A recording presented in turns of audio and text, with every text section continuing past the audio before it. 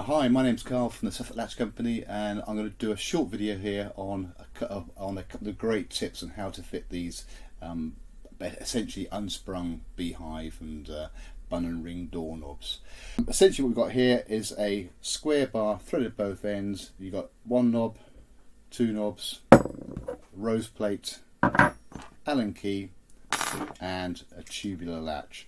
I'll give you a rock solid tip to make sure that you fit this thing properly.